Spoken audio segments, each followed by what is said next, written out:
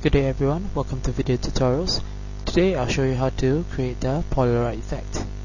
Here I have already opened an image file that I'll use to create a polaroid effect. So I press Ctrl A to select the entire image. Then I'll press Shift Ctrl J to cut the image from the previously selected layer and paste it into the new layer. Now I'll select Image, Canvas Size, because I'm going to increase the size of the canvas. So let's increase the width by 100 and the height by 100 also. And click OK. And there you see the canvas size is being increased. Okay, now select Layer Effect and select Stroke.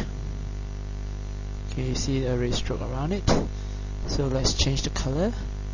So back again the color and let's select a light gray color. Okay, then click OK. Let's increase the size to, let's say, 10. Okay, I don't want it to have around the corner, so change the position to inside. So the stroke will be on inside instead of outside, and you want it around the corner. Now let's click on Drop Shadow. To add a drop shadow, let's change the angle to 85, so the shadow will be almost vertical.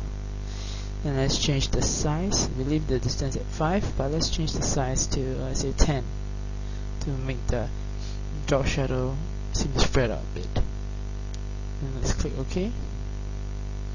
And there you have it, the polaroid effect. Let me open this to show you how the polaroid effect may be used to create a poster. Okay, so thank you for listening.